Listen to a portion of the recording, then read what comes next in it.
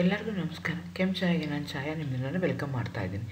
Already ನಿಮಗೆ exam start ಆಗಿದೆ. Chemistry ಎಕ್ಸಾಮ್ನ ಹೇಗೆ ಸಾಲ್ವ್ ಮಾಡಬೇಕು, ಹೇಗೆ ಆನ್ಸರ್ ಮಾಡಬೇಕು ಅಂತ ನಾನು ಹೇಳೋವಂಥ ಪ್ರಯತ್ನ ಈ ವಿಡಿಯೋದಲ್ಲಿ ಮಾಡ್ತಾ ಇದ್ದೀನಿ. ನನ್ನ ಹೆಸರು ಛಾಯಾ ಅಂತ.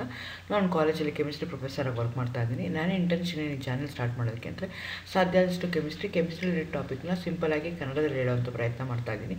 ನಾನು particularly Bangalore university, Bangalore north university, Bangalore south university B.Sc chemistry syllabus ಏನಿದೆಯಲ್ಲ ಅದನ್ನೆಲ್ಲ ಅಪ್ಲೋಡ್ ಮಾಡೋದಕ್ಕೆ ಟ್ರೈ ಮಾಡ್ತಾ ಇದ್ದೀನಿ.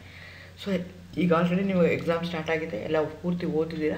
ಸೊ ಎಕ್ಸಾಮ್ಗೆ ಫೈನಲ್ ಟಚಪ್ ಹೇಗೆ ಕೊಡಬೇಕು, ಅದಕ್ಕೆ ಟಿಪ್ಸ್ ಏನು ಕೊಡ್ಬೋದು, ಹೇಗೆ ಮಾಡಬೇಕು ಅನ್ನೋದಕ್ಕೆ ಅರ್ಥ ಆಗಲಿ ಅಂತ ನಾನು ಕ್ವಶನ್ ಪೇಪರ್ನ ಡಿಸ್ಕಸ್ ಮಾಡ್ತಾ ಇದ್ದೀನಿ. ಆಲ್ರೆಡಿ ನಾನು 2016, 2018 ಕ್ವಶನ್ ಪೇಪರ್ನ ಡಿಸ್ಕಸ್ ಮಾಡಿದ್ದೀನಿ. ಇದು 2017 ಕ್ವಶನ್ ಪೇಪರ್ ನಾನು ಇವತ್ತು ಡಿಸ್ಕಸ್ ಮಾಡ್ತಾ ಇದ್ದೀನಿ. ಫಸ್ಟ್ ಸೆಮ್ದು ಡಿಸ್ಕಸ್ ಮಾಡ್ತಾ ಇದ್ದೀನಿ. ಏಗೇನ್ ಎಲ್ಲ ಫುಲ್ಲು ಕ್ವಶನ್ ಪೇಪರ್ನ ಡಿಸ್ಕಸ್ ಮಾಡೋದು ಕಷ್ಟ ಆಗುತ್ತೆ. ಹಾಗಾಗಿ ನಾನೇನು ಮಾಡ್ತಾಯಿದ್ದೀನಿ ಅಂತಂದರೆ ಬರೀ 2 ಮಾರ್ಕ್ಸ್ ಕ್ವಶನ್ಸ್ ಮಾತ್ರ ನಿಮಗೆ ಇಲ್ಲಿ ಡಿಸ್ಕಸ್ ಮಾಡ್ತಾಯಿದ್ದೀನಿ. ನಿಮ್ಗೆ ಆಲ್ರೆಡಿ ಗೊತ್ತು, 2 ಪಾರ್ಟ್ ಇರುತ್ತೆ. ಪಾರ್ಟ್ ಎ, ಪಾರ್ಟ್ ಬಿ ಅಂತ ಇರುತ್ತೆ. ಸೊ ನೀವು ಎ ಪಾರ್ಟ್ ಬಿನ ನೀಟಾಗಿ ಬರೀಬೇಕಾಗತ್ತೆ. ಬಿಫೋರ್ ಯು ಸ್ಟಾರ್ಟ್ ನಿಮಗೆ ಕ್ವಶನ್ ಪೇಪರ್ ಯಾವ ಥರ ಇದೆ ಅಂತ ನಿಮಗೆ ಗೊತ್ತಾಗಬೇಕಾಗತ್ತೆ. ಕ್ವಶನ್ ಪೇಪರಲ್ಲಿ ನಿಮಗೆ CBSC ಅಂತ ಇರಬೇಕು. ಫ್ರೆಶ್ ಮತ್ತು ರಿಪೀಟರ್ಸ್ ಇಬ್ಬರಿಗೂ ಒಂದೇ ಇರುತ್ತೆ. 16, 17 ಆ್ಯಂಡ್ ಆನ್ವರ್ಡ್ಸ್ ಅಂತ ಇರುತ್ತೆ. ಸೊ ನೀವು ಆ ಕ್ವಶನ್ ಪೇಪರ್ನ ನೋಡಬೇಕಾಗುತ್ತೆ. ಬಿಕಾಸ್ ಎಷ್ಟೊಂದು ವೆರೈಟೀಸ್ ಆಫ್ ಕ್ವಶನ್ ಪೇಪರ್ ಇರುತ್ತೆ.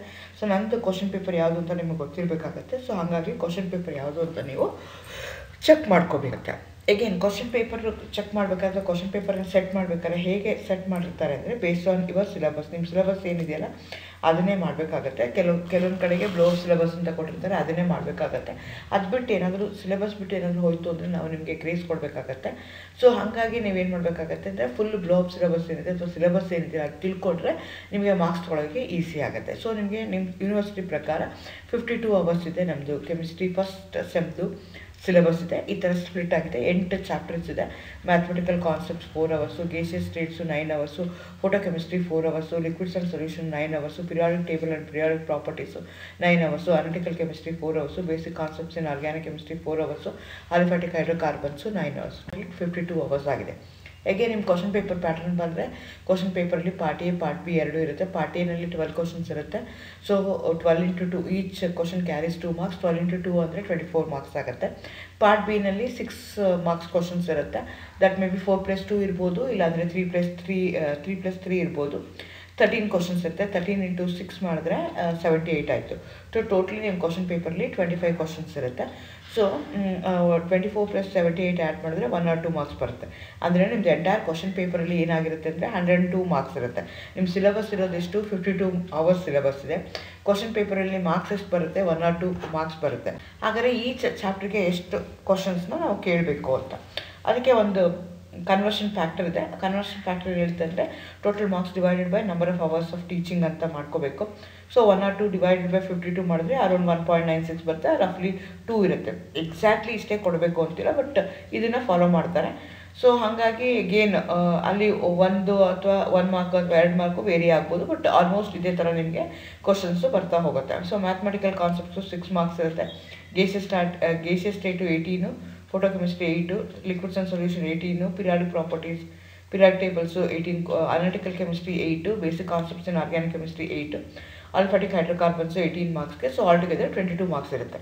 ಸೊ ಕ್ವಶನ್ ಪೇಪರ್ಲಿ 102 ಕ್ವಶನ್ಸ್ ಇದ್ರೂ ನೀವು ಬರೆಯುವಂಥದ್ದು ಎಷ್ಟಾಗಿರುತ್ತೆ?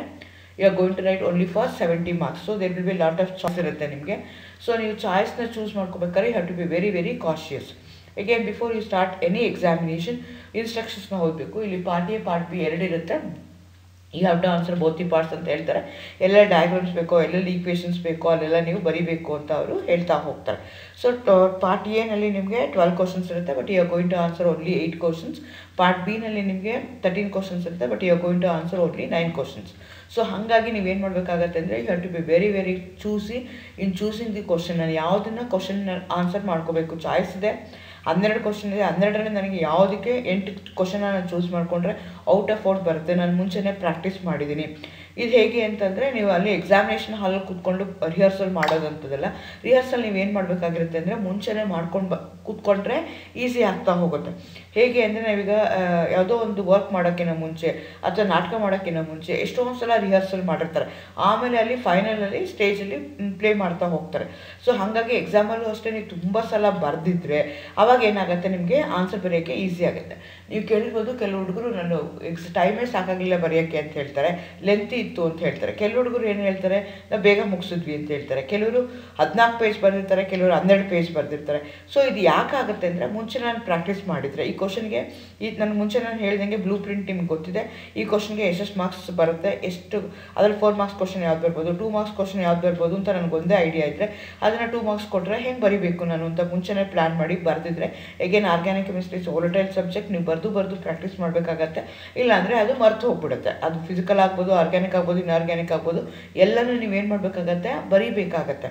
ಸೊ ಹಾಗಾಗಿ ನೀವು ಅದನ್ನೆಲ್ಲ ರಿಹರ್ಸಲ್ ಮಾಡ್ಕೊಂಡಿದ್ರೆ ನಾನು ಅದರಲ್ಲಿ ಔಟ್ ಆಫ್ 12 ಕ್ವಶನ್ಸು 8 ಕ್ವಶನ್ಸ್ ಯಾವುದು ನಾನು ಚೂಸ್ ಮಾಡ್ಕೋಬೋದು ಅಂತ ನಿಮ್ಗೆ ಈಸಿಯಾಗಿ ಗೊತ್ತಾಗುತ್ತೆ. ಆವಾಗ ಏನಾಗುತ್ತೆ ಅಂದರೆ ನಿಮಗೆ ಚೂಸ್ ಮಾಡಿಕೊಂಡ್ರೆ ಆನ್ಸರ್ ಬರೆಯೋದಕ್ಕೆ ಈಸಿ ಆಗುತ್ತೆ. ಸೊ ಇಲ್ಲ ಅಂದರೆ ಕನ್ಫ್ಯೂಷನ್ ಇದೆ ಅಂದರೆ ನಾನು ಇದಕ್ಕೆ ಅರ್ಧಂಬರ್ಧ ಗೊತ್ತಿದೆ, ಅದಕ್ಕೆ ಅರ್ಧಂಬರ್ಧ ಗೊತ್ತಿದೆ ಅಂದಾಗ ಟೈಮ್ ಜಾಸ್ತಿ ಬೇಕಾಗುತ್ತೆ, ಪೇಜಸ್ಸು ಜಾಸ್ತಿ ಬೇಕಾಗುತ್ತೆ. ಸೊ ನಿಮ್ಮ ಎಕ್ಸಾಮಿನೇಷನಲ್ಲಿ ಬರೆಯುವಂಥದ್ದು ಇಟ್ಸ್ ಎ ಸ್ಕಿಲ್. ಏನು ಅಂದರೆ ನನಗೆ ಈಗ ಎಕ್ಸಾಮಿನರ್ಗೆ ನಿಮಗೆ ವ್ಯಾಲ್ಯೂಯೇಷನ್ ಯಾರು ಮಾಡ್ತಾ ಇದ್ದಾರಲ್ಲ ಅವ್ರಿಗೆ ನೀವು ಇಂಟೆಲಿಜೆಂಟಾ ಹುಡುಗಿನ ಏನೂ ಗೊತ್ತಿರೋದಿಲ್ಲ. ಸೊ ನೀವೇನು ಮಾಡಬೇಕು, through your answers you have to show them I have understood this concept ಅಂತ ಅವ್ರಿಗೆ ಮನ್ದಟ್ ಮಾಡಿಕೊಡ್ಬೇಕು. That is A skill. So ನೀವೇನು ಮಾಡಬೇಕು, ಆ ಸ್ಕಿಲ್ನ ಮಾಸ್ಟರ್ ಮಾಡಿಕೊಂಡ್ರೆ ಔಟ್ ಆಫ್ ಔಟ್ ತೆಗೆಯೋದು ನಿಮಗೆ ಈಸಿ ಆಗುತ್ತೆ. ಸೊ ಹಾಗಾಗಿ ನೀವೇನು ಮಾಡಬೇಕಾಗತ್ತೆ, ಕೇರ್ಫುಲ್ಲಾಗಿ ಮಾಡಬೇಕಾಗತ್ತೆ. ಸೊ ನಿಮ್ಗೆ ಅದಕ್ಕೆ ಹೆಲ್ಪ್ ಮಾಡೋದಕ್ಕೋಸ್ಕರ ನಾನು 2017 ಕ್ವಶನ್ ಪೇಪರ್ ತೊಗೊಂಡಿದ್ದೀನಿ, ಅದನ್ನು ನಾನು ನಿಮ್ಗೆ ಎಕ್ಸ್ಪ್ಲೈನ್ ಮಾಡೋದಕ್ಕೆ ಇವಾಗ ಟ್ರೈ ಮಾಡ್ತಾ ಇದ್ದೀನಿ. ಸೊ ನನಗೇನು ಮುಂಚೆನೇ ಹೇಳ್ದಂಗೆ ವಿಡಿಯೋ ತುಂಬ ಲೆಂತಿ ಆಗಿಬಿಡುತ್ತೆ, ಅದನ್ನು ಅವಾಯ್ಡ್ ಮಾಡೋಕ್ಕೆ I am going to discussing only part A discuss ಮಾಡ್ತಾ ಇದ್ದೀನಿ. ನೆಕ್ಸ್ಟ್ ಎಪಿಸೋಡಲ್ಲಿ ನಾನು ಪಾರ್ಟ್ ಬಿನ ಡಿಸ್ಕಸ್ ಮಾಡ್ತಾ ಇದ್ದೀನಿ. Again, part A 2 marks questions irutte, 12 questions irutte. You are going to answer only 8 questions. Each one carries 2 marks. Find the value of log 25 if log 5 is 0.0990 ಅಂತ ಕೊಟ್ಟಿದ್ದಾರೆ. So ಇದು mathematical ಕಾನ್ಸೆಪ್ಟಲ್ಲಿ ಬರೋವಂಥದ್ದು. ಇದು simple ಆಗಿರೋವಂಥದ್ದು. Differentiation ಕೇಳ್ಬೋದು, log ಮೇಲೆ ಕೇಳ್ಬೋದು, integration ಮೇಲೆ problems ಇರುತ್ತೆ ನಿಮಗೆ, ಇದನ್ನು ಕೇಳ್ತಾರೆ. So log 125 is equal to log 5 squared. log 25 is equal to 5 squared ಇದೆ. ಸೊ 2 into log 5 ಅಂತಂದರೆ 2 into that ನಂಬರ್ ಮಾಡಿದಾಗ 1.398 ಬರುತ್ತೆ. ಸೊ ಲಾಗ್ ಆಫ್ 5 ಸ್ಕ್ವೇರ್ಡ್ ಅಂತ ಬರೆದ್ರೆ 1 ಮಾರ್ಕ್ ಕೊಡ್ತಾರೆ, ಫೈನಲ್ ಆನ್ಸರ್ ಬರೆದ್ರೆ 1 ಮಾರ್ಕ್ ಕೊಡ್ತಾರೆ. So 2 marks question. ಎಗೇನ್ ನೀವು ಚೂಸ್ ಮಾಡ್ಕೋಬೇಕಾದ್ರೆ ಹೆಂಗೆ ಚೂಸ್ ಮಾಡ್ಕೋಬೇಕು ಅಂದರೆ, ಕೆಲವೊಂದಕ್ಕೆ ತುಂಬ ಲೆಂತಿ ಆನ್ಸರ್ಸ್ ಬರೀಬೇಕಾಗತ್ತೆ, ತಲೆ ಉಪಯೋಗಿಸಿ ಬರೀಬೇಕಾಗತ್ತೆ. ಕೆಲವೊಂದು ಸಿಂಪಲ್ ಆಗಿ ಮಾಡೋವಂಥದ್ದು ಕ್ವಶನ್ಸ್ ಇರುತ್ತೆ. ಸೊ ನಿಮಗೆ ಯಾವುದು ಕ್ಯಾಲಿಬರ್ ಇದೆ, ಯಾವ್ದು ನಾನು ಮುಂಚೆನೇ ಪ್ರಾಕ್ಟೀಸ್ ಮಾಡಿದ್ದೀನಿ, ನನಗೆ ಗೊತ್ತಿದೆ ಅನ್ನೋದನ್ನು ಬರೆದ್ರೆ ನಿಮಗೆ ಯೂಸ್ ಮಾಡ್ಕೊಂಡ್ರೆ ಕ್ವಶನ್ಸು ಈಸಿ ಆಗುತ್ತೆ. Give the relationship between van der Waals constant and critical pressure of a gas. Mention its SI units. Again, ನೀವು ಕ್ವಶನ್ಸ್ನ ಕೇರ್ಫುಲ್ಲಾಗಿ ಅನಲೈಸ್ ಮಾಡಬೇಕಾಗತ್ತೆ. ಏನು ಕ್ವಶನ್ನ ಕೇಳಿದ್ದಾರೆ, ಎಷ್ಟು ಕ್ವಶನ್ ಇದೆ. ನಮಗೆ ಅಗೇನ್ ಎಕ್ಸಾಮಲ್ಲಿ ನಮಗೆ ತುಂಬ ಟೆನ್ಷನ್ ಇರುತ್ತೆ. ಬ್ರೈನು ಮತ್ತು ಪೆನ್ ಏನಿದೆ ಅದು ಕೋಆರ್ಡಿನೇಟ್ ಆಗ್ತಾ ಇರಬೇಕು. ಆಂಗ್ಸೈಟಿ ಇತ್ತು, ಕಾಮ್ ಆಗಿಲ್ಲ ಅಂದರೆ ಅವೆರಡು ಕೋಆರ್ಡಿನೇಟ್ ಮಾಡಲ್ಲ, ತಪ್ಪಾಗುವಂಥ ಚಾನ್ಸಸ್ ಇರುತ್ತೆ. ಕೆಲವು ಸಲ 2 ಕ್ವಶನ್ ಇದ್ದಾಗ ನಾವು ಓವರ್ ಸೈಟ್ ಮಾಡಿ ಮುಂದಕ್ಕೆ ಹೋಗುವಂಥ ಕೇಸಸ್ ಇರುತ್ತೆ. ಹಾಗಾಗಿ ನಾನು ನಿಮ್ಗೆ ಏನು ಹೇಳ್ತೀನಿ ಅಂದರೆ, ಲಾಸ್ಟ್ 10 ಮಿನಿಟ್ಸ್ ಅಥವಾ 20 ಮಿನಿಟ್ಸ್ ಏನಿರುತ್ತಲ್ಲ, ಆ 20 ಮಿನಿಟ್ಸ್ ನೀವು ಉತ್ತರ ಬರೆಯೋದೇನು ಬೇಕಾಗಿಲ್ಲ, ಬರೆದಿರೋದೆಲ್ಲ ಕರೆಕ್ಟಾಗಿ ಬರೆದಿದ್ದೀರಾ ಅಂತ ಚೆಕ್ ಮಾಡಿಕೊಟ್ರೆ ಸರಿ ಹೋಗುತ್ತೆ. ಇಲ್ಲಿ ನೋಡ್ಕೊಳ್ಳಿ, ಕ್ವಶನಲ್ಲಿ 2 ಪಾರ್ಟ್ ಇದೆ. ಒಂದು ಪಾರ್ಟಲ್ಲಿ ಏನು ಕೇಳ್ತಾರೆ, ರಿಲೇಷನ್ಶಿಪ್ ಕೇಳ್ತಾ ಇದ್ದಾರೆ. 2ನೇ ಪಾರ್ಟಲ್ಲಿ SI ಯೂನಿಟ್ಸ್ನ ಕೇಳ್ತಾ ಇದ್ದಾರೆ. ನಾವು ರಿಲೇಷನ್ಶಿಪ್ನ ಬರೆಯೋ ಇದರಲ್ಲಿ ದಾವಂತದಲ್ಲಿ ನಾವು SI ಯೂನಿಟ್ಸ್ ಬರೆಯೋದನ್ನ ಬಿಟ್ಬಿಡ್ಬೋದು. ಸೊ ಹಾಗಾಗಿ ನೀವೇನು ಮಾಡಬೇಕಾಗತ್ತೆ, ಕ್ವಶನ್ ಅನಲೈಸ್ ಮಾಡಬೇಕಾಗತ್ತೆ. ಬೇಕಾದಷ್ಟು ಪೇಜ್ ಇರುತ್ತೆ, ಕಂಜೂಸ್ತನ ಮಾಡಬೇಡಿ. ಒಂದು ಕ್ವಶನ್ ಆದ ತಕ್ಷಣ ಅದಕ್ಕೆ ಇನ್ ಸ್ಪೇಸ್ ಕೊಡಿ. ಸೆಕೆಂಡ್ ಕ್ವಶನ್ ಬರಿತಾ ಇದ್ದೀರಾ ಅಥವಾ ಅದರಲ್ಲೇ 2 ಪಾರ್ಟ್ ಇದ್ದರೆ ಒಂದು ಪಾರ್ಟ್ಗೆ ಸ್ಪೇಸ್ ಕೊಡಿ, ಒಂದು ಲೈನ್ ಕೊಡಿ, ಅಂಡರ್ಲೈನ್ ಮಾಡಿ. ಅಂಡರ್ಲೈನ್ ಅಂದರೆ ಪೆನ್ನು, ರೆಡ್ ಪೆನ್ನೇ ಬೇಕು, ಪೆನ್ಸಿಲೇ ಬೇಕು, ಸ್ಕೇಲೇ ಬೇಕು ಅಂತಿಲ್ಲ. ಏನು ಪೆನ್ ಯೂಸ್ ಮಾಡ್ತಿದ್ರು ಅದರಲ್ಲೇ ಅಂಡರ್ಲೈನ್ ಮಾಡಿ. ಆವಾಗ ವ್ಯಾಲ್ಯೂಯೇಟ್ರಿಗೆ ಈಸಿ ಆಗುತ್ತೆ ನಿಮ್ಮ ಪೇಪರ್ನ ವ್ಯಾಲ್ಯೂ ಮಾಡೋಕ್ಕೆ, ಟ್ರೇಸ್ ಔಟ್ ಮಾಡೋಕ್ಕೆ. ಬಿಕಾಸ್ ಒಬ್ಬ ವ್ಯಾಲ್ಯೂಯೇಟ್ರು ಒಂದು ದಿನಕ್ಕೆ 32 ಪೇಪರ್ಸ್ನ ಅವ್ರೇನು ಮಾಡಬೇಕಾಗತ್ತೆ, 18 + 18. ಸೊ 36 ಪೇಪರ್ಸ್ನ ಅವರು ವ್ಯಾಲ್ಯೂ ಮಾಡಬೇಕಾಗತ್ತೆ. ಹಾಗಾಗಿ ಏನಾಗುತ್ತೆ ಅಂತಂದರೆ ಬಿಟ್ಟು ಹೋಗುವಂಥದ್ದು, ಹ್ಯೂಮನ್ ಎರರ್ ಆಗುವಂಥ ಚಾನ್ಸಸ್ ಇರುತ್ತೆ, ಆಗುವಂಥ ಚಾನ್ಸಸ್ ಇರುತ್ತೆ. ಅದನ್ನು ಅವಾಯ್ಡ್ ಮಾಡಬೇಕು ಅಂದರೆ ನಮ್ದು ಏನಿದೆಯಲ್ಲ ಅದನ್ನು ಅಂಡರ್ಲೈನ್ ಮಾಡಿ ಎಲ್ಲ ಬರಿಬೋದು. ಸೊ ಇಲ್ಲಿ ಹೇಳ್ತಿದ್ದಾರೆ, give the relationship between von der Waals constant and critical pressure of A gas ಅಂತ ಹೇಳ್ತಿದ್ದಾರೆ. Critical pressure PC = A / 27 B² ಅಂತಿದೆ. ಸೊ ನೆಕ್ಸ್ಟ್ SI ಯೂನಿಟ್ ಕೇಳ್ತಾ ಇದ್ದಾರೆ ಪ್ರೆಷರ್ ಆಫ್ ಎ ಗ್ಯಾಸ್ಗೆ. ಹಂಗಾಗಿ ನೀವೇನು ಹೇಳ್ಬೇಕಾಗತ್ತೆ, ನ್ಯೂಟನ್ ಅಂತ ಹೇಳ್ಬೇಕಾಗತ್ತೆ. ಸೊ ಹಾಗಾಗಿ ಇದಕ್ಕೊಂದು mark. What is inversion temperature ಅಂತ ಹೇಳ್ತಿದ್ರೆ, temperature at which the gas should be cooled to experience cooling effect during the joule Thomson effect is known as inversion temperature. As a definition ಏನು ಕೇಳಿದ್ರೆ ಅಲ್ಲಿ ಏನಿಲ್ಲ, what ಅಂತ ಕೇಳಿದ್ರೆ ಹಂಗೆ ಹೇಳಿದ್ರೆ ಆಗುತ್ತೆ. ಅಗೇನ್ ನೀವು ಕ್ವಶನ್ ಪೇಪರ್ ಬರಬೇಕಾದ್ರೆ you to be very careful. Define ಅಂತ ಹೇಳ್ತಿದ್ದಾರಾ, ವಾಟ್ ಅಂತ ಕೇಳ್ತಾ ಇದ್ದಾರಾ, ಎಕ್ಸ್ಪ್ಲೈನ್ ಅಂತ ಕೇಳ್ತಾ ಇದ್ದಾರಾ, ಡಿಸ್ಕಸ್ ಅಂತ ಕೇಳ್ತಾ ಇದ್ದಾರಾ, ಡಿಸ್ಕ್ರೈಬ್ ಅಂತ ಹೇಳ್ತಿದ್ದೀರಾ. ಈಚ್ ಆ್ಯಂಡ್ ಎವ್ರಿ ಟರ್ಮ್ ಇದಕ್ಕೆ ತಂದೆ ಆದಂಥ ಮೀನಿಂಗ್ ಇದೆ. ಜಸ್ಟಿಫೈ ಅಂತ ಕೇಳ್ತಾ ಇದ್ದಾರಾ, ಗಿವ್ ರೀಸನ್ ಅಂತ ಕೇಳ್ತಾ ಇದ್ದಾರೆ. ಅದನ್ನೆಲ್ಲ ನೀವು ನೋಡಿಕೊಂಡು ಅದ್ರ ಪ್ರಕಾರ ನೀವೇನು ಮಾಡಬೇಕಾಗತ್ತೆ, ಆನ್ಸರ್ಸ್ನ ಕರೆಕ್ಟಾಗಿ ಬರಿಬೇಕಾಗತ್ತೆ. ನೆಕ್ಸ್ಟ್ ಸ್ಟಾರ್ಕ್ ಐನ್ಸ್ಟೀನ್ ಲಾ ಅಂತ ಹೇಳ್ತಾರೆ. ಸ್ಟೇಟ್ಮೆಂಟ್ ಮಾತ್ರ ಕೇಳ್ತಾ ಇದ್ದಾರೆ. In a photochemical reaction each molecule of the reacting substance absorb A single proton of radiation causing the reaction and it is activated to form the products. ಈ statement ಬರೆದ್ರೆ ನಿಮಗೆ 1 mark ಕೊಡ್ತಾರೆ. ಅದರದ್ದು ಮ್ಯಾಥಮೆಟಿಕಲ್ ಎಕ್ಸ್ಪ್ರೆಷನ್ ಬರೆದ್ರೆ ನಿಮಗೆ 1 mark ಕೊಡ್ತಾರೆ. So ಹಾಗಾಗಿ ನೀವೇನು ಮಾಡಬೇಕಾಗತ್ತೆ, ಎರಡನ್ನೂ ಬರಿಬೇಕಾಗತ್ತೆ. ಮ್ಯಾಥಮೆಟಿಕಲ್ ಎಕ್ಸ್ಪ್ರೆಷನ್ನು ಬರಿಬೇಕಾಗತ್ತೆ ಮತ್ತು ಸ್ಟೇಟ್ಮೆಂಟು ಬರಿಬೇಕಾಗತ್ತೆ. ಸ್ಟೇಟ್ ಅಂತ ಕೊಟ್ಟಾಗ ನಿಮ್ಮ ಓನ್ ವರ್ಡ್ಸಲ್ಲಿ ಬರೆಯೋಕ್ಕಾಗಲ್ಲ. ಹೇಗೆ ಸ್ಟೇಟ್ಮೆಂಟ್ ಇರುತ್ತೋ ಅದೇ ಸ್ಟೇಟ್ಮೆಂಟ್ನ ನೀವು ತಗೋಬೇಕಾಗತ್ತೆ. Define critical solution temperature of partially ಮಿಸಿಬಲ್ liquid mixture ಅಂತ ಕೇಳ್ತಾ ಇದ್ದಾರೆ. The temperature above R below which pair of partially miscible liquids become miscible in all proportions is called as critical solution temperature ಅಥವಾ CST ಅಂತ ಹೇಳ್ತಾರೆ. ಇಲ್ಲಿ important ಏನಂದರೆ in all proportions ಅಂತ ಒಂದು ಪದ ಬರಬೇಕು. ಅದನ್ನು ಬರ್ದಿರಲ್ಲ. 2 ಇಮಿಸಿಬಲ್ ಲಿಕ್ವಿಡ್ಸ್ ಇರ್ತವೆ, ಯಾವುದೋ ಒಂದು ಪರ್ಟಿಕ್ಯುಲರ್ ಟೆಂಪರೇಚರ್ಲಿ ಅವೆರಡು ಮಿಸಿಬಲ್ ಆಗುತ್ತೆ. ಇನ್ ಆಲ್ ಪ್ರಪೋರ್ಷನ್ ಆ ಟೆಂಪರೇಚರ್ಗೆ ನಾವೇನಂತ ಕರಿತೀವಿ, ಕ್ರಿಟಿಕಲ್ ಸೊಲ್ಯೂಷನ್ ಟೆಂಪರೇಚರ್ ಅಂತ ಕರಿತೀವಿ. ಸೊ ನಿಮ್ಗೆ ಆ ಪದ ಇಲ್ಲ ಅಂತಂದರೆ ಮಾರ್ಕ್ಸ್ ಬರೋದಿಲ್ಲ. ಸೊ ಇದಕ್ಕೆ ನಿಮ್ಗೆ 2 ಮಾರ್ಕ್ಸ್ ಕೊಡ್ತಾ ಇದ್ದಾರೆ. Atomic radius decreases across the period, give reason ಅಂತ ಹೇಳ್ತಾರೆ. ಅವರೇ ಸ್ಟೇಟ್ಮೆಂಟ್ ಕೊಟ್ಟಿದ್ದಾರೆ, ನಿಮಗೆ ರೀಸನ್ನ ಕೇಳ್ತಾ ಇದ್ದಾರೆ, ಗಿವ್ ರೀಸನ್ ಅಂತ ಹೇಳ್ತಾ ಇದ್ದಾರೆ. ಸೊ ಹಾಗಾಗಿ ನೀವೇನು ಮಾಡಬೇಕು, ಯಾಕೆ ಆಗುತ್ತೆ ಅಂತ ನೀವಲ್ಲಿ ಜಸ್ಟಿಫಿಕೇಶನ್ನ ಕೊಡಬೇಕಾಗತ್ತೆ. Across A period as atomic number increases the electrons add on to the same orbital and the screening effect among them is low. Therefore, effective nuclear charge increases. The electrons are pulled more towards the nucleus. The size of an atom shrinks. Hence, across a period, due to low screening effect of high effective nuclear charge, atomic radius decreases. So ನೀವು ಇದನ್ನು ಕರೆಕ್ಟಾಗಿ ಹೇಳಬೇಕಾಯ್ತು. ನನಗೆ ಇಲ್ಲಿ important point ಏನು ಅಂದರೆ low screening effect, high effective nuclear charge, ಅವೆರಡು ಪದ ಇದ್ದರೆ ನಿಮಗೆ ಫುಲ್ ಮಾರ್ಕ್ಸ್ ಬರುತ್ತೆ. Atomic radius decreases along the period ಅಂತ ಹೇಳ್ತಾರೆ. ಯಾಕೆ ಅಂದರೆ ಅಟಾಮಿಕ್ ರೇಡಿಯಸ್ ಏನಾಗುತ್ತೆ ಅಂದರೆ ಪೀರಿಯಡ್ಗೆ ಒಂದು ಎಲಿಮೆಂಟಿಂದ ಇನ್ನೊಂದು ಎಲಿಮೆಂಟ್ಗೆ ಹೋಗ್ತಾ ಇದ್ದಂಗೆ ಅಟಾಮಿಕ್ ನಂಬರು ಇನ್ಕ್ರೀಸ್ ಆಗುತ್ತೆ. ಅಟಾಮಿಕ್ ನಂಬರ್ ಇನ್ಕ್ರೀಸ್ ಆದಾಗ ಎಲೆಕ್ಟ್ರಾನ್ಸು ಇನ್ಕ್ರೀಸ್ ಆಗುತ್ತೆ. ಎಲೆಕ್ಟ್ರಾನ್ಸ್ ಇನ್ಕ್ರೀಸ್ ಆಗಿದ್ದು ಎಲ್ಲಿಗೆ ಅಟ್ಯಾಕ್ ಆಗುತ್ತೆ, ಎಲ್ಲೂ ಅಟ್ಯಾಚ್ ಆಗುತ್ತೆ, ಸೇಮ್ ಆರ್ಬಿಟಲ್ಗೆ ಅಟ್ಯಾಚ್ ಆಗುತ್ತೆ. ಸೇಮ್ ಆರ್ಬಿಟಲ್ಗೆ ಅಟ್ಯಾಚ್ ಆಯಿತು ಅಂದರೆ ಅಲ್ಲಿರೋವಂಥದ್ದು ಏನಾಗುತ್ತೆ, ಎಫೆಕ್ಟಿವ್ ನ್ಯೂಕ್ಲಿಯರ್ ಚಾರ್ಜ್ ಏನಾಗುತ್ತೆ, ಇನ್ಕ್ರೀಸ್ ಆಗ್ತಾ ಹೋಗುತ್ತೆ. So effective nuclear charge increase ಆದಾಗ they are pulled more towards the nucleus. Atom ಏನಾಗುತ್ತೆ, ಸೈಜ್ ಏನಾಗುತ್ತೆ, ಚಿಕ್ಕದಾಗತ್ತೆ. ಸೊ ಅವಾಗ ಏನಾಗುತ್ತೆ, that's why atomic radius decreases ಅಂತ ನೀವು ಹೇಳಬೇಕಾಗತ್ತೆ. Low screening effect, high effective nuclear charge, ಈ ಎರಡು ಪದ ಇರಬೇಕು. ಇಲ್ದಲ್ಲೇ ಇದ್ದರೆ ನಿಮಗೆ ಮಾರ್ಕ್ಸ್ ಕೊಡೋದು ಕಷ್ಟ. ಅದಕ್ಕೆ ಒಂದೊಂದಕ್ಕೆ ಒಂದೊಂದು ಪದ ಇದೆ.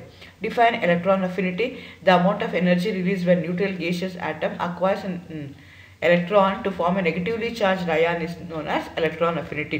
It's an amount of energy released when an electron is added to a neutral gaseous atom. ಇದಕ್ಕೆ ನಾವೇನಂತ ಕರಿತೀವಿ, ಎಲೆಕ್ಟ್ರಾನ್ ಅಫಿನಿಟಿ ಅಂತ ಕರಿತೀವಿ. 2 ಮಾರ್ಕ್ಸ್ ಇದೆ. ಯಾವ್ದಾದ್ರು ಒಂದು ಎಕ್ಸಾಂಪಲ್ ತೊಗೋಬೋದು. ಎ ಇರ್ಬೋದು, ಅದು ಗೇಷಿಯಸ್ ಫ್ಯಾಮಿಲಿ ಇದೆ, ಅದಕ್ಕೆ ಈ ಎಲೆಕ್ಟ್ರಾನ್ ಆ್ಯಡ್ ಮಾಡಿದಾಗ A- ಆಗುತ್ತೆ. So plus E. So at least ನಿಮಗೆ ಇದು ನೆನಪಾಗಿಲ್ಲ ಅಂತಂದರೆ, ಡೆಫಿನೇಷನ್ ನೆನಪಾಗಿಲ್ಲ ಅಂದರೆ ಇದಾದರೂ ನೀವು ಬರೆದ್ರೆ ನಿಮಗೆ ಮಾರ್ಕ್ಸ್ ಕೊಡೋದಕ್ಕೆ ಈಸಿ ಆಗುತ್ತೆ. Next, what are the important chemical properties of alkali metals ಅಂತ ಕೇಳ್ತಾ ಇದ್ದಾರೆ. ಅಗೇನ್ ನೀವು ನೋಡ್ಕೋಬೇಕಾಗುತ್ತೆ. ಸೇಮ್ ಕ್ವಶನ್ನೇ 2 ಮಾರ್ಕ್ ಕೇಳ್ಬೋದು, 3 ಮಾರ್ಕ್ ಕೇಳ್ಬೋದು, 4 ಮಾರ್ಕ್ ಕೇಳ್ಬೋದು. ಇಲ್ಲಿ ಕೇಳ್ತಾ ಇರೋದು 2 ಮಾರ್ಕ್ ಆಗಿರೋದಕ್ಕೋಸ್ಕರ ನೀವು ಯಾವ್ದಾದ್ರು 2 ಬರಿಬೋದು. ಎಷ್ಟೊಂದು ಪ್ರಾಪರ್ಟೀಸ್ ಇದೆ, ಬಟ್ ನೀವು 2 ಬರೆದ್ರೆ ನಿಮಗೆ ಫುಲ್ ಮಾರ್ಕ್ಸ್ ಬರುತ್ತೆ. ಒಂದೇದು they are good reducing agents. Lithium is the most powerful reducing agent ಕೇಳ್ತಾರೆ. Which is the most powerful reducing agent ಅಂತ ನಿಮ್ಗೆ ಹೇಳಕ್ಕೆ ಬರಬೇಕು. Next, alkali metals readily react with oxygen and halogens which are highly electronegative to form ionic compounds. So M ಇರೋದು X2 ಜೊತೆ ಎಟ್ ಮಾಡಿದಾಗ MX ಆಗ್ಬೋದು. ಅದೇ ಥರ ಆಕ್ಸಿಜನ್ ಜೊತೆ ಇದು ಮಾಡಿದಾಗ ಅದು ಏನಾಗುತ್ತೆ, ಆಕ್ಸೈಡ್ಸು, ಮಾನಾಕ್ಸೈಡ್ಸು, ಪರಾಕ್ಸೈಡ್ಸು, ಸೂಪರ್ ಆಕ್ಸೈಡ್ಸು ಫಾರ್ಮ್ ಮಾಡ್ತಾ ಹೋಗುತ್ತೆ. ಸೊ ಲಿಥಿಯಮ್ ಆದರೆ ಲಿಥಿಯಮ್ ಆಕ್ಸೈಡ್ ಮಾಡುತ್ತೆ. ಸೋಡಿಯಂ ಆಯಿತು ಅಂತಂದರೆ ಪರಾಕ್ಸೈಡ್ ಆಗುತ್ತೆ. ನೆಕ್ಸ್ಟ್ ಅದಾದಮೇಲೆ ಪೊಟ್ಯಾಷಿಯಮ್, ರುಬಿಡಿಯಮ್, ಸೀಸಿಯಮ್ ಏನಿದೆಯಲ್ಲ, they are going to form the super oxides. So 1-2 ಬರೆದ್ರೆ ನಿಮಗೆ ಫುಲ್ ಮಾರ್ಕ್ಸ್ ಕೊಡ್ತಾರೆ. ಇನ್ನು ಏನಂದರೆ oxides of alkali metals reacts with water to form the hydroxides, corresponding hydroxide, ಅದನ್ನು ನೀವು ಬರೆದ್ರೂ ಆಗುತ್ತೆ. Next alkali metals form A ಕಾರ್ಬೊನೇಟ್ಸ್ of the type M2CO3 accept lithium carbonate, other ಕಾರ್ಬೊನೇಟ್ಸ್ R stable and soluble in water. So ಯಾವ್ದಾದ್ರು ಈಗ 5 ಕೊಟ್ಟಿದ್ದೀನಿ, ಅದರ 2 ಬರೆದ್ರೆ ನಿಮಗೆ full marks ನಿಮಗೆ ಹೋಗ್ತಾರೆ. Next what is ಡೈಬೇಸಿಕ್ acid, give example ಅಂತ ಹೇಳ್ತಿದ್ದಾರೆ. And acid whose basicity is 2 R acid having A 2 replaceable hydrogen atoms ಇದ್ದರೆ ಅಂಥದಕ್ಕೆ ನಾವೇನಂತ ಕರಿತೀವಿ, ಡೈಬೇಸಿಕ್ ಆ್ಯಸಿಡ್ ಅಂತ ಹೇಳ್ತೀವಿ. ಎಕ್ಸಾಂಪಲು ಸಲ್ಫ್ಯೂರಿಕ್ ಆ್ಯಸಿಡ್, ಅಥವಾ ಯಾವುದಾದ್ರು ಸೂಟಬಲ್ ಆಗಿರುವಂಥದ್ದು ಎಕ್ಸಾಂಪಲ್ ಕೊಡ್ಬೋದು. ಸೊ 1 ಮಾರ್ಕು ಬೆಸಿಸಿಟಿಗೆ, ಇನ್ನೊಂದು ಎಕ್ಸಾಂಪಲ್ಗೆ.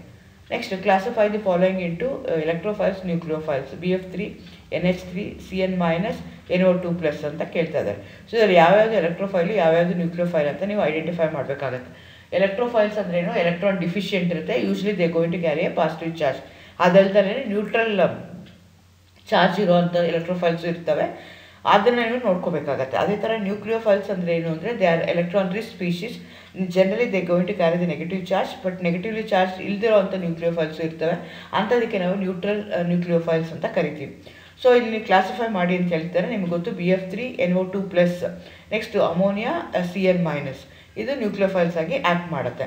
ಯಾಕೆ ಅಂದರೆ ಅಮೋನಿಯಾ ಮೇಲೆ ಲೋನ್ ಪೇರ್ ಆಫ್ ಎಲೆಕ್ಟ್ರಾನ್ಸ್ ಇದೆ, ದಟ್ ಗೋಯಿಂಗ್ ಟು ಡೊನೇಟ್. ಅದೇ ಥರ BF3ನಲ್ಲಿ ಲೂಬಿಸ್ ಆ್ಯಸಿಡ್ ಥರ ಅದು ಆ್ಯಕ್ಟ್ ಮಾಡುತ್ತೆ. ಸೊ ಹಾಗಾಗಿ ನಾನು ಇವೆರಡನ್ನ ಕ್ಲಾಸಿಫೈ ಮಾಡ್ತೀನಿ. ಕರೆಕ್ಟಾಗಿ ಕ್ಲಾಸಿಫೈ ಮಾಡಿದ್ರೆ ನಿಮ್ಗೆ ಏನಾಗುತ್ತೆ, 1 ಮಾರ್ಕು ಬರ್ತಾ ಇದೆ. ನೆಕ್ಸ್ಟ್ ಅವರ್ ಸೈಕ್ಲೋ ಆಲ್ಕೇನ್ಸ್ ಈ ಸಿಂಥಸೈಸ್ ಫ್ರಮ್ ಬೆನ್ಝೀನ್ ಅಂತ ಕೇಳ್ತಿದ್ದಾರೆ. ಎಗೇನ್ ಈ ಥರ ಕ್ವಶನ್ಸ್ ಎಲ್ಲ ಕೊಟ್ಟಾಗ ನಿಮಗೆ ನೀವು ಓವರ್ ಆಲ್ ರಿಯಾಕ್ಷನ್ ಅಂದರೆ self explained with all conditions ಬರೆದ್ರೆ without writing in words you will get complete 2 marks. ಇಲ್ಲ ಅಂದರೆ ವರ್ಡಿಂಗ್ಸಲ್ಲಿ 1 ಮಾರ್ಕು, ಇಕ್ವೇಷನ್ ಬರೆದ್ರೆ 1 ಮಾರ್ಕು. ಸೊ ಅಂದರೆ ಏನು, ಈಗ ಬೆನ್ಝಿನ್ ಬರ್ತಿದ್ದೀನಿ, ಬೆನ್ಝಿನ್ ಕೆಳಗಡೆ ಬೆನ್ಝಿನ್ ಅಂತ ಬರೆಯೋದು. ನೆಕ್ಸ್ಟ್ ಅದ್ರ ಕೆಳಗಡೆ ಏನು ಹಾಕಬೇಕು, ಹೈಡ್ರೋಜನ್ ಹಾಕೋದು. ನೆಕ್ಸ್ಟ್ ಕೆಟಲಿಟಿಕ್ ರಿಡಕ್ಷನ್ ಅಂತ ನೀವು ಪದ ಹಾಕಬೇಕು, ಅಥವಾ ಹೈಡ್ರೋಜನೇಷನ್ ಅಂತ ಬರೀಬೇಕು. In presence of finally divided nickel at 200 degree centigrade heat ಮಾಡ್ತಾ ಇದ್ದೀವಿ ಅಂತ ಹೀಟಿಂಗ್ ಸಿಂಬಲ್ ಬರೀಬೇಕು. ಸೊ ಅದೆಲ್ಲ ಬರೆದ್ರೆ ನಿಮಗೆ ಏನಾಗುತ್ತೆ ಅಂದರೆ ಸೆಲ್ಫ್ ಎಕ್ಸ್ಪ್ಲೈನ್ಡ್ ಇಕ್ವೇಷನ್ ಅಂತ ಹೇಳ್ತೀವಿ. ಸೊ ಯೂಶಲಿ ನಾನು ಮುಂಚೆನೇ ಹೇಳ್ದಂಗೆ ಲಾಟ್ ಆಫ್ ಸ್ಟ್ರೆಸ್ ಇರುತ್ತೆ, ಸ್ಟೈನ್ ಇರುತ್ತೆ, ಎಕ್ಸಾಮಲ್ಲಿ ಏನಾಗ್ಬೋದು ತಪ್ಪಾಗುವಂಥ ಚಾನ್ಸಸ್ ಇರುತ್ತೆ. ಸೊ ಹಾಗಾಗಿ ನೀವೇನು ಮಾಡಿ ಅಂದರೆ ವರ್ಡ್ಸಲ್ಲೂ ಬರೀರಿ ಮತ್ತು ಈಕ್ವೇಷನ್ನು ಬರೀರಿ, ಎರಡೂ ಬರೀರಿ. ಬಿಕಾಸ್ ಟೈಮ್ ಇರುತ್ತೆ, ಟೈಮ್ ಆಗಲ್ಲ ಅನ್ಕೋಬೇಡಿ. ಎರಡೂ ಅದೇ ಮುಂಚೆನೇ ನಾನು ಹೇಳ್ದಂಗೆ ನೀವು ರಿಹರ್ಸಲ್ ಮಾಡ್ಕೊಂಬಂದಿದ್ರೆ ಟೈಮ್ ಇನ್ನೂ ಉಳಿಯುತ್ತೆ. ಸೊ ಹಾಗಾಗಿ ನೀವೇನು ಮಾಡಿ ಅಂತಂದರೆ ವರ್ಡಿಂಗ್ಸಲ್ಲೂ ಬರೀರಿ, ಈಕ್ವೇಷನ್ನು ಬರೀರಿ. ಸೊ ಇಲ್ಲಿ ಏನಾಗ್ತಾ ಇದೆ, 1+1 ಅವರು ಕೊಡ್ತಾ ಇದ್ದಾರೆ. Next mention any 2 important limitations of baseline theory ಅಂತ ಕೇಳ್ತಾ ಇದ್ದಾರೆ. ಸೊ ಬೇಸ್ಲೈನ್ ಥಿಯರಿ ಅಂದರೆ ನಿಮಗೆ ಇದು ಸೈಕ್ಲೋ ಆಲ್ಕೇನ್ಸಲ್ಲೇ ಬರುತ್ತೆ. ಸೊ ಅವನೇನು ಹೇಳ್ದ ಅಂತಂದರೆ all molecules are planar in nature ಅಂತ ಹೇಳ್ದ, but they came to know that they are not planar. Theory assumes that alkanes are planar molecules. No, they are not planar molecules. Up to cyclopentane, they are planar, but cyclohexane ಮತ್ತು ಅದ್ರ ಮುಂದಿಂದೆಲ್ಲ they are not planar. ಅದು ಒಂದು limitation. Next, according to the theory, the cyclopentane is more stable than cyclohexane. From their angle strain ಅದನ್ನು calculate ಮಾಡ್ತಾ ಇದ್ದೀವಿ. But ಎಕ್ಸ್ಪೆರಿಮೆಂಟಲಿ prove ಮಾಡಿದಾಗ ಸೈಕ್ಲೋಹೆಕ್ಸೇನ್ most stable ಅಂತ ನಮಗೆ ಗೊತ್ತಾಯಿತು. ಯಾಕೆ ಅಂತ ಅದು ಹೇಳೋಕ್ಕೆ ಕಷ್ಟ. ಅದು it was not answered by ಬೇಯಸ್ strain theory. Next, this theory fail to explain the stability of ಸೈಕ್ಲೋಹೆಕ್ಸೇನ್ಸ್ and there higher ಸೈಕ್ಲೋಆಲ್ಕೀನ್ಸ್. So these are the limitations. ಯಾವ್ದಾದ್ರು 2 ಬರೆದ್ರೆ ನಿಮ್ಗೆ ಏನಾಗುತ್ತೆ, ಫುಲ್ ಮಾರ್ಕ್ಸ್ನ ಕೊಡ್ತಾರೆ. ಸೊ ಎಗೇನ್ ನಾನು ಮುಂಚೆನೇ ಹೇಳ್ದಂಗೆ you have to be very very cautious. ನೀಟಾಗಿ ಎಕ್ಸಾಮ್ನ ಬರೀಬೇಕಾಗತ್ತೆ, ಕಾಮಾಗಿರಬೇಕಾಗತ್ತೆ, ಹಿಂದಿನ ದಿನ ಚೆನ್ನಾಗಿ ಕಣ್ತುಂಬ ನಿದ್ರೆ ಮಾಡಬೇಕಾಗತ್ತೆ, ಬೆಳಗ್ಗೆ ಆರಾಮಾಗಿ ಹೇಳ್ಬೇಕಾಗತ್ತೆ. ಕಾಲೇಜಿಗೆ ಬರೋಕ್ಕಿಂತ ಮುಂಚೆ ಹಾಲ್ ಟಿಕೆಟ್ ಇದೆಯಾ, ID ಕಾರ್ಡ್ ಇದೆಯಾ, ಪೆನ್ ಇದೆಯಾ, ಪೆನ್ಸಿಲ್ ಇದೆಯಾ, ಸ್ಕೇಲ್ ಇದೆಯಾ, ಕ್ಯಾಲ್ಕುಲೇಟರ್ ಇದೆಯಾ, ನಾನು ಎಕ್ಸಾಮ್ ಬರೆಯೋದಕ್ಕೆ ಏನೇನು ಬೇಕು ಅದೆಲ್ಲನೂ ನೀವು ಏನು ಮಾಡ್ಕೋಬೇಕು, ಹಿಂದಿನ ದಿನ ರಾತ್ರಿ ಮಲ್ಕೊಳ್ಳೋಕ್ಕೆ ಮುಂಚೆನೇ ಅದೆಲ್ಲ ಬ್ಯಾಗಲ್ಲಿ ಅಥವಾ ಬ್ಯಾಗಲ್ಲೂ ನೀವು ಏನು ತೊಗೊಂಬರ್ತೀರೋ ಅದು ಇಟ್ಕೋಬೇಕಾಗತ್ತೆ. ಸೊ ಕಾಲೇಜ್ನ ಏನಿಲ್ಲ ಅಂದರೂ ಒಂದು 20 to 30 ಮಿನಿಟ್ಸ್ ಮುಂಚೆ ಎಕ್ಸಾಮಿನೇಷನ್ಗೆ ಮುಂಚೆ, ಈಗ 9:30ಗೆ ಎಕ್ಸಾಮ್ ಸ್ಟಾರ್ಟ್ ಆಗುತ್ತೆ ಅಂದರೆ ಅಟ್ಲೀಸ್ಟ್ 9 o'clockಗೆ ನಾನು ಎಕ್ಸಾಮಿನೇಷನ್ ಹಾಲಲ್ಲಿ ಇರಬೇಕು. ಆ ಥರ ಪ್ಲ್ಯಾನ್ ಮಾಡಿಕೊಂಡು ನೀವೇನು ಮಾಡಬೇಕಾಗತ್ತೆ, ಮನೆ ಬಿಡಬೇಕಾಗತ್ತೆ. ರಾತ್ರಿ ಎಲ್ಲ ಕೂತ್ಕೊಂಡು ಓದೋದು, 4 ಗಂಟೆ ತನಕ 3 ಗಂಟೆ ತನಕ ಓದೋದು, ಆಮೇಲೆ ಮಲ್ಕೊಳ್ಳೋದು, ಆಮೇಲೆ ನೋಡಿದ್ರೆ 7:30 8 ಗಂಟೆ ಆಗ್ಬಿಡೋದು, ಆಮೇಲೆ ದಡ್ದಡ ಅಂತ ಬರೋದು, ಸೊ ಬಸ್ ಸಿಗ್ದಲೇ ಇರೋದು, ಟೆನ್ಷನ್ ಆಗುತ್ತೆ. ಹಾಗಾಗಿ ನೀವೇನು ಮಾಡಬೇಕಾಗತ್ತೆ, ಹಿಂದಿನ ದಿನ ಕಣ್ತುಂಬ ಚೆನ್ನಾಗಿ ನಿದ್ರೆ ಮಾಡಬೇಕಾಗತ್ತೆ. ಅದಕ್ಕಿಂತ ಮುಂಚೆ ಏನು ಓದಿರ್ತೀರಾ, ಹಿಂದಿನ ದಿನ ರಾತ್ರಿ ಊಟ ಮಾಡಬೇಕಾಗತ್ತೆ, ಇಲ್ಲಾಂದರೆ ಅಸಿಡಿಟಿ ಆಗುತ್ತೆ. ನೆಕ್ಸ್ಟ್ ಡೇ ಬೆಳಗ್ಗೆ ಏನಾದ್ರು ತಿನ್ಕೊಂಡು ಬನ್ನಿ, ಏನೂ ಇಲ್ಲಾಂದರೆ ಒಂದು ಲೋಟ ಹಾಲು, ಒಂದು ಬಾಳೆಹಣ್ಣು ಅದು ತಿನ್ಕೊಂಬನ್ನಿ. ಸ್ಟ್ಯಾಮಿನಾ ಸಿಗುತ್ತೆ ನಿಮಗೆ ಎಕ್ಸಾಮ್ ಬರೆಯೋದಕ್ಕೆ. ಸೊ ಎಲ್ಲ ಆದಮೇಲೆ ನೀವೇನು ಮಾಡಬೇಕಾದ್ರೆ ಅಂದರೆ ಕೂತ್ಕೊಂಡು ನಾನು ಬರೆದಿರೋದೆಲ್ಲ ಕರೆಕ್ಟಾಗಿದೆಯಾ, ತಪ್ಪಿದೆಯಾ, ನಾನು ಸರಿ ಮಾಡಿದ್ದೀನ ಅಂತ ಲಾಸ್ಟ್ 10 ಮಿನಿಟ್ಸ್ ನೀವೇನು ಮಾಡಬೇಕಾಗತ್ತೆ, ರಿವೈಸ್ ಮಾಡಬೇಕಾಗತ್ತೆ. I have seen some students ಆ ಟೆನ್ಷನಲ್ಲಿ register number ಬರ್ದಿರಲ್ಲ, question paper version code ಬರ್ದಿರಲ್ಲ, question paper code ಬರ್ದಿರಲ್ಲ, ಏನೋ ಒಂದು ಬಿಟ್ಬಿಟ್ಟು ಹೋಗ್ಬಿಟ್ಟಿರ್ತಾರೆ. ಇವನ್ ಇನ್ವಿಜಿಲೇಟರ್ ನೋಡಿ ಅದನ್ನು ತಿದ್ದಿದ್ರೆ ಸರಿ, ಇಲ್ಲ ಅಂತಂದರೆ ನಿಮಗೆ ರಿಸಲ್ಟ್ ಬರೋದು ತೊಂದರೆ ಆಗುತ್ತೆ. ಸೊ ಅದೆಲ್ಲ ನೀವು ಏನು ಮಾಡಬೇಕಾಗತ್ತೆ, ಕಾಮಾಗಿ ಕೂತ್ಕೊಂಡು ಸಮಾಧಾನವಾಗಿ ಅದನ್ನೆಲ್ಲ ನೀವು ಮಾಡಿಕೊಂಡ್ರೆ ಈಸಿಯಾಗಿ ನೀವು ಕ್ರ್ಯಾಕ್ ಮಾಡ್ಬೋದು. ಸೊ 12 ಕ್ವಶನ್ಸಲ್ಲಿ ನೀವೇನು ಮಾಡ್ತೀರಾ, only 8 questions you are going to choose. ಆ 8 ಕ್ವಶನ್ಸು ನಾನು ಯಾವುದು ಮುಂಚೆ ರಿಹರ್ಸಲ್ ಮಾಡಿದ್ದೀನಿ, ಓದಿದ್ದೀನಿ, ನನಗೆ ಇದಕ್ಕೆ ಏನು ಆನ್ಸರ್ ಬರೀಬೇಕು ಅಂತ ಗೊತ್ತಿದೆ, ಆ ಥರ ನೀವು ನೋಡಿಕೊಂಡು ಬರೆದ್ರೆ ಏನಾಗುತ್ತೆ ಅಂದರೆ ಈಸಿಯಾಗಿ ನೀವು ಮಾರ್ಕ್ಸ್ನ ತೊಗೋಬೋದು. All the best. Thank you.